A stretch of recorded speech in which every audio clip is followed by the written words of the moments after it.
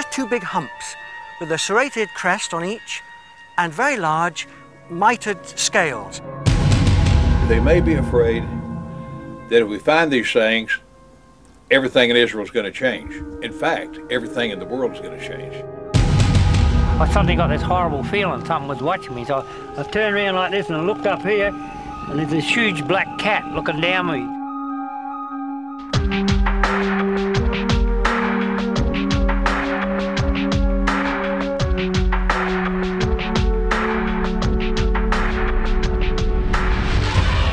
What is the mystery behind Israel's sacred red heifer, and is Australia home to alien big cats?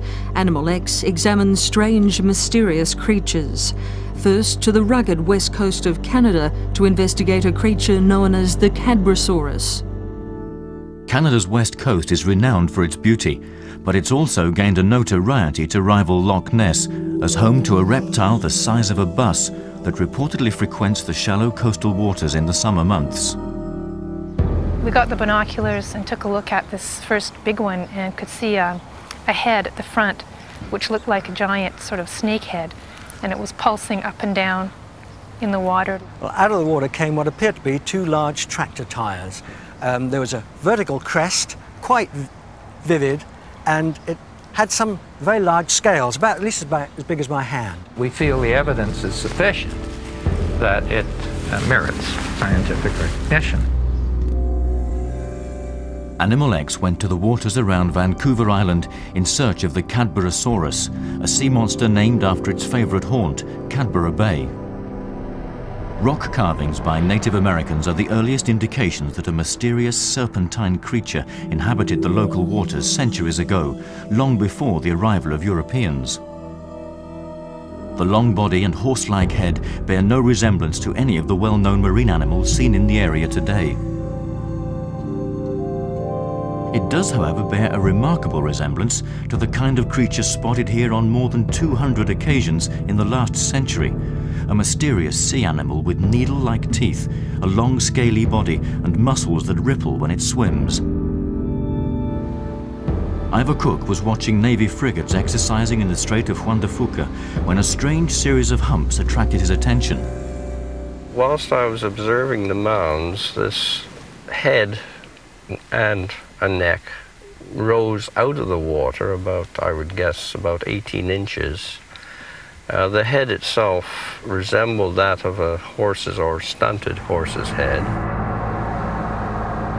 Ivor Cook watched the creature for about a minute as it surfaced and disappeared, then resurfaced before it eventually vanished into the depths.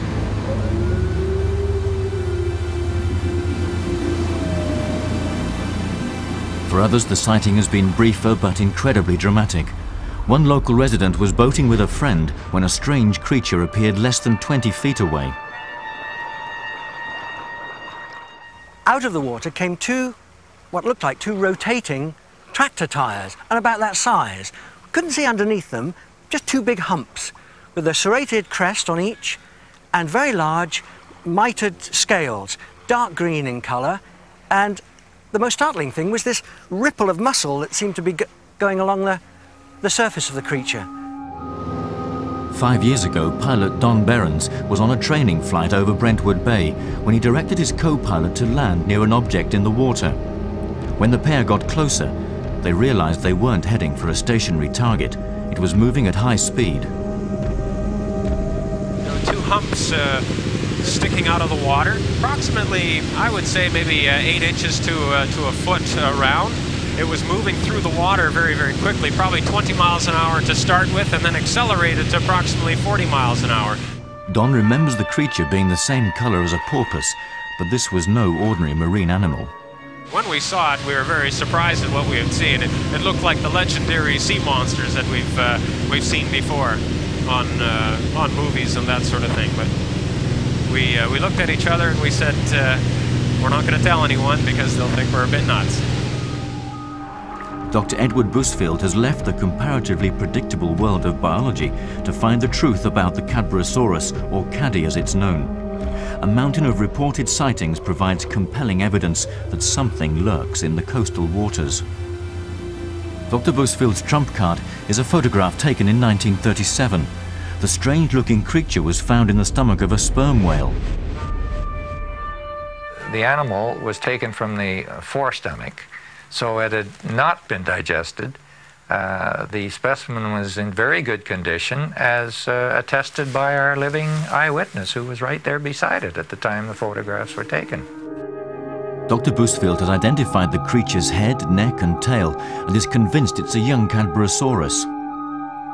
From the countless sightings, he believes the creatures grow to a length of 30 or 40 feet, spending most of their time in the Pacific Northwest and migrating to the shallower coastal waters in summer to bear their young. A Canadian writer and whaler claims to have caught an infant Caddy 20 years ago, but William Hagelin concluded that if it died in his hands, it would only be a forgotten curiosity and released the strange creature back into the sea. All that remains of his catch is a drawing. The mystery of the sea monster persists, but Dr. Bousfield has his theories.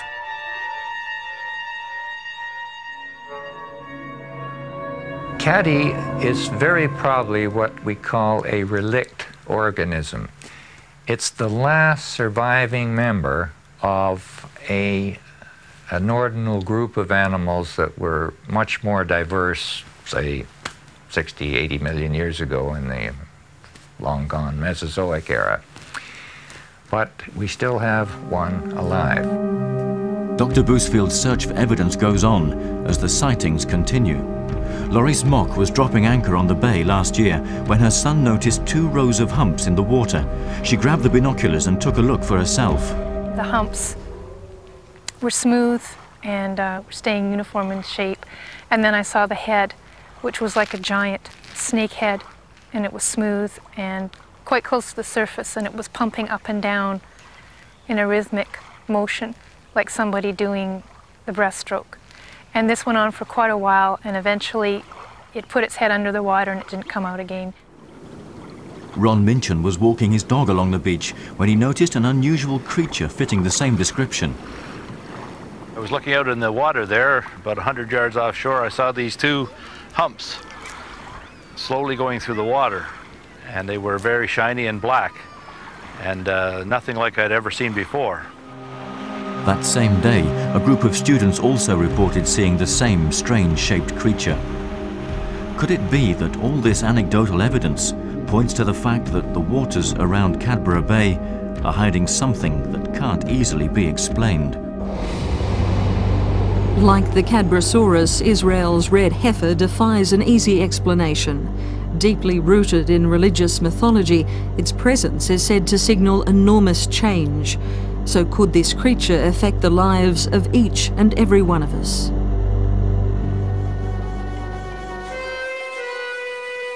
It's an eternal mystery, and the answer to a prophecy. The appearance of an animal said to be capable of changing the world. The legend of the red heifer is as old as the Bible itself. A commandment told Moses to sacrifice a sacred red cow as part of a ceremony of ritual cleansing. Animal X traveled to Israel and the holy city of Jerusalem to investigate what many believe is a modern-day miracle. Orthodox Jews spend many hours here at the Wailing Wall, praying for the arrival of their Messiah. They believe that before he comes, certain biblical prophecies must be fulfilled. One of them is the birth of a pure red heifer. Now many believe that prophecy has come true. Her ashes are used in order to purify a person who wishes to enter the area of the Holy Temple. Rabbi Shmaria Shaw normally runs an agricultural school, but now he's in charge of a gift from God. He says at first the heifer looked like any normal young cow, but incredibly it became clear she fulfilled all the biblical requirements of a sacred animal. She has to be free from blemishes. For that reason we've put her here in solitary confinement. The other cows will not bother her. And we have not shaved off her horns. She has not been branded. Her ears have not been pierced. According to biblical scholars, The significance of the red heifer appears in the Old Testament book of Numbers, chapter 19. To purify the people of Israel, it says, a young red cow must be killed and its carcass burnt. The ashes dissolved in a cistern of water become the waters of purification. Small amounts cleanse people of religious impurity, especially following contact with the dead. In ancient times, the water allowed worshippers to enter the great temple, which was destroyed 2,000 years ago. Scholars believe the appearance of a new red heifer portends the building of a new temple. And after that, the Old Testament says God will appear as a Messiah to change the world.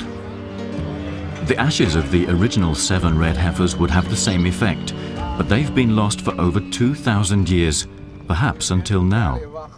To add to the mystery, this man, Wendell Texas Jones, claims he's finally discovered the cave where they're hidden in the Judean desert. So we might say we're here on the very X marks the spot. Since 1967, using one of the Dead Sea Scrolls as his guide, Wendell Jones has been tracking the elusive ashes. So far, excavations have revealed a jug of anointing oil and huge quantities of a red powder, probably spices, which he believes were hidden when the original Holy Temple was destroyed and the tabernacle of sacrifice disappeared. Wendell Jones says he's convinced that the ashes of the original red heifer lie in another cave, below where he's already dug. He says ground-penetrating radar shows a cavern, but for the moment he can do no more. The authorities have withdrawn his permit. The next step is to finish the story of the Raiders of the Lost Permit and get a permit to continue our dig here without interruption. Animal X soon found out just how seriously the Israeli authorities take those searching for the ashes of the red heifer. They ordered us to leave. Some of the people in the department said that I'm having problems because I was too lucky.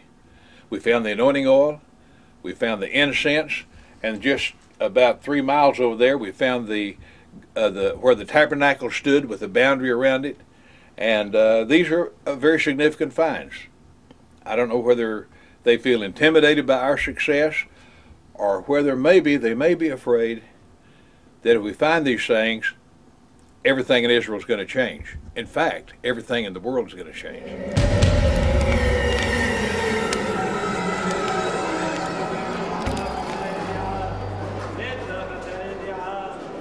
Chaim Richman is an internationally recognized biblical scholar and an expert on the red heifer prophecy, who's watching developments closely. I like to look at it in the sense of kind of like a wake-up call.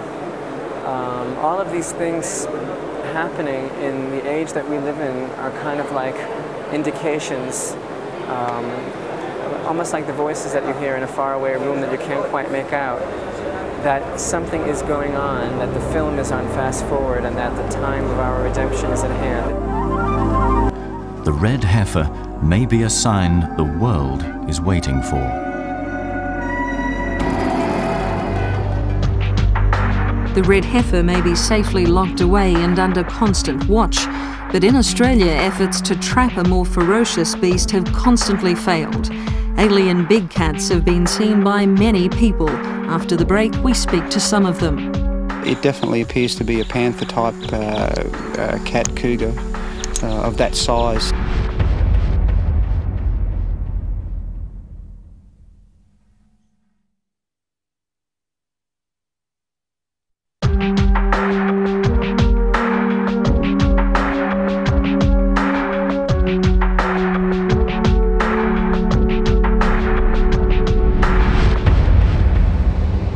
Welcome back to Animal X. Britain is famous for its alien big cats, but not Australia. Officials refuse to believe they exist, and as yet no one has caught one. However, many people are absolutely sure they've seen them stalking through bushland. But where could they have come from? Australia is known for its cute kangaroos and cuddly koalas. It's the last place you'd expect to find one of these. This land of marsupials and gum trees isn't supposed to have any carnivorous big cats. But don't tell that to these people. And he was walking across this paddock and I saw him for at least 8 minutes. But it sounded like a woman being murdered. A blood-curdling scream. I would say they would be either cougars or some sort of panther. Mysterious big cats have been seen in both Victoria and Western Australia. Animal X went to speak to those who claim to have witnessed these alien creatures. The cats I've seen here are definitely pumas. Arthur Scott Norman is a former African game warden now living in Eastern Australia. He knows his big cats. Something's been through here this morning, but what it is, I don't know. Arthur says he's seen pumas casually slinking along his fence line. That is a big cat print. Pat West lives less than 20 kilometers from Arthur. She had a pet dog taken by a big cat. He was just actually a bloody heap. He was just torn to pieces. Pat West runs a refuge for abandoned dogs. Ben was her favorite, a whippet, just like this one. He'd only been out for about 15 minutes, but when Pat went to call him in, he was nowhere to be found. Ben! Ben! She searched all over for Ben, but unbeknown to Pat, the big cat had grabbed him. Eventually, she found him at her own front door. He had escaped the big cat, but had paid dearly. He was just lying in a pool of blood. I put my torch down and he was just soaked in blood. All Pat could do was comfort him and call the vet. Because the right side of its throat had been badly ripped. Dr. Andrew Keefe is now president of the Australian Veterinary Surgeons Board. We had 2 puncture marks on this side of the vertebrae, and that the teeth went around to where the trachea was.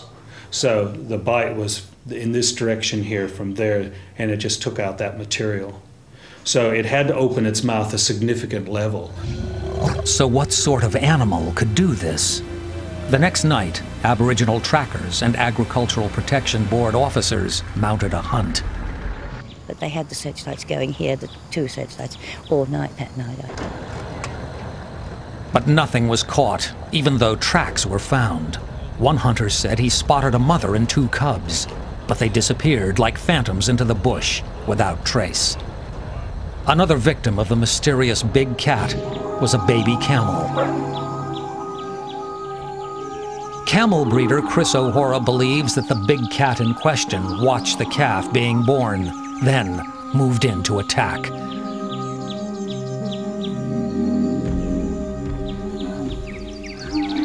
This is what it left behind. And it definitely appears to be a panther-type cat cougar of that size. The long tail and body shape definitely indicate to me on the sightings that we've seen this black slinky creature going up and down the property. Chris and his family want the culprit dead or alive and are setting traps to catch the mysterious predator. Stop there. Oh, down now. Down. This'll do. Down here. Others are taking more drastic action. While Chris O'Hora does what he can, about 400 kilometers south, mysterious big cats have been killing stock for years. People aren't setting traps for them down here. They're out in the bush, hunting them with guns. Peter Nicolau has been a farmer all his life. He's seen numerous big cats prowling the district. Out one night hunting, he came across a mysterious pair of eyes in the dark. Open the gate, John.